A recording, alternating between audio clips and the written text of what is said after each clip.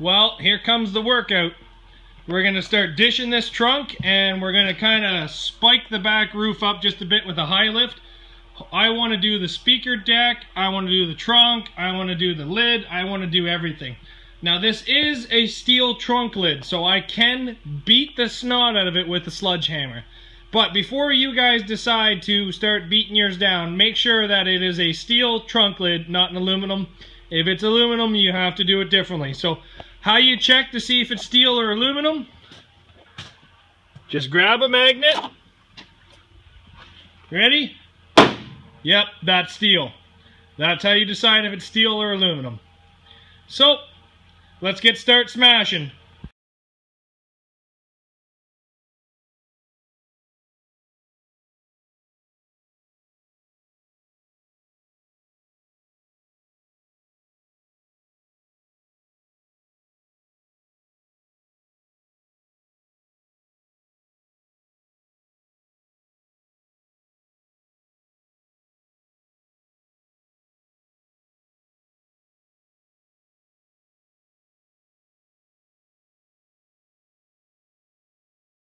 So we just got done the trunk here, and as you can tell, I've cut off all the threaded rod. I even took the high lift in there and kind of wedged up the roof a little bit.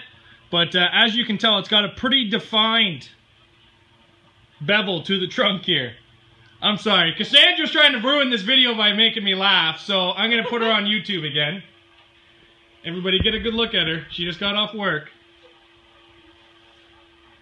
She's happy to see all you YouTube fans. But the back of this car is just about done for today.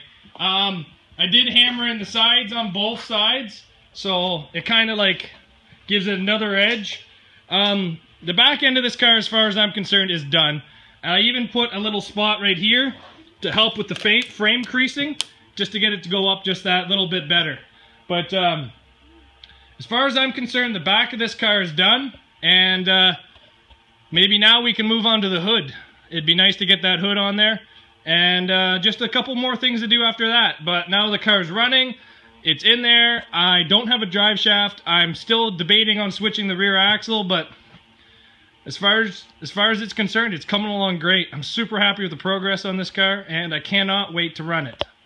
So, Project Burn Barrel's done the trunk.